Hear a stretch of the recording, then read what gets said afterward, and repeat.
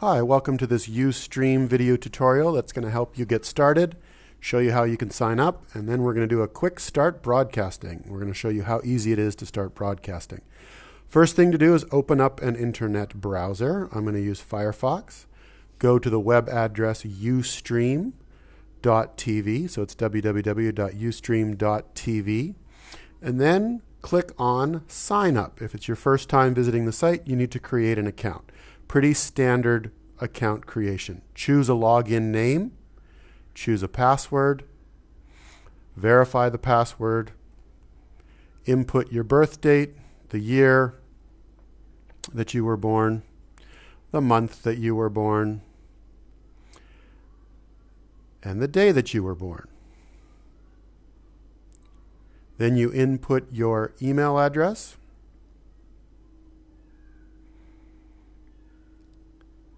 And you verify that you are a human being by entering the CAPTCHA. So you look at the graphic and type it in.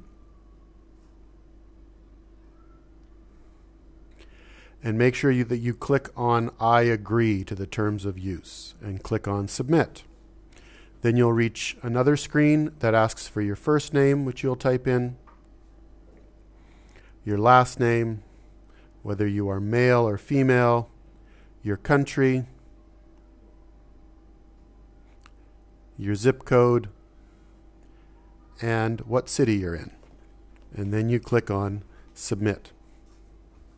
And that's it. Now you're signed on and you're actually almost ready to broadcast. You can skip the next screen and go back and fill in that information later. You can click on Broadcast Now and you can get started just this quickly. So after you click on Broadcast Now, the very first time you do that, you will have to name your broadcast show. So you got to choose a name for your show. Choose this show name carefully. So I'm going to call mine Leon Letkeman and click on Broadcast Now. Wait a little bit for things to load, and now I can go back to the Broadcast Now green button, click on it, and I'm almost ready to go.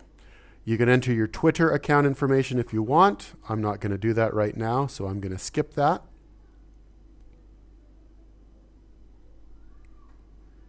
And you need to choose a category for your show.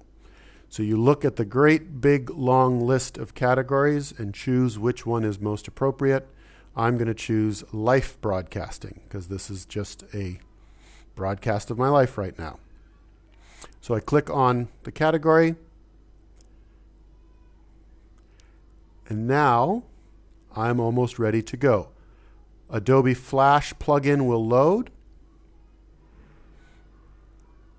And it'll ask you for permission to use your camera and your microphone. So when it does this, just click on Allow so that it allows use of your microphone and your cameras. And now we are ready to broadcast. I'm going to go out of the video screen for a second and show you that what I'm doing in this video tutorial is using just a simple little webcam.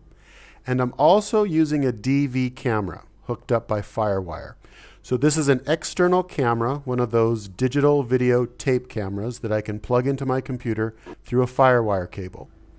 And now we are almost ready to start broadcasting. The first thing to make sure is that you have chosen the camera that you want. I have two cameras hooked up, so I need to make sure that I've chosen the right camera. If you click on this tab, you can see a list of cameras. I could switch to the DV video camera. Now we see the view through that camera. And at any time, I can switch back in between cameras. I could go back to the USB camera if I wanted to. And now you see the view through the USB camera.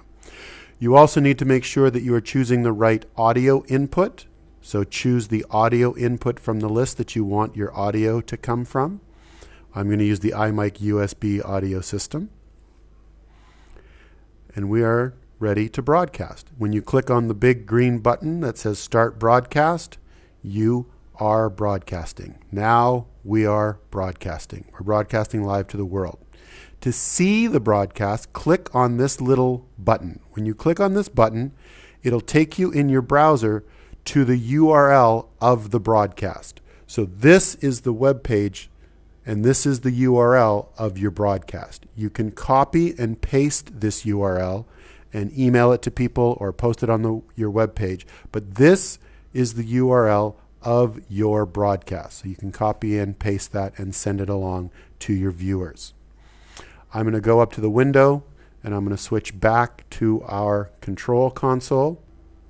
Something to be aware of when you are broadcasting with Ustream is your video quality and your audio quality. You can adjust these with sliders.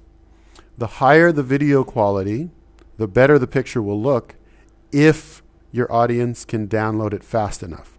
Of course, the higher the video quality, the more bandwidth your audience will need in order to see it.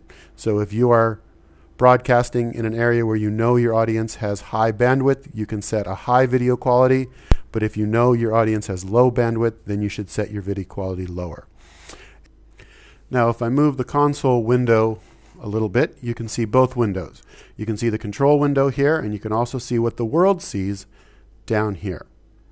I can set the video quality to be higher. If I go from 50% up to 95%, you will see a difference in the broadcast window, in what the world sees. But the payoff there is it may be choppy and start and stop for those people with low bandwidth. And those are the basics to Ustream. You now know enough to get started. When you're ready to quit, all you have to do is click on Stop Broadcast. And we'll get into more details in later videos.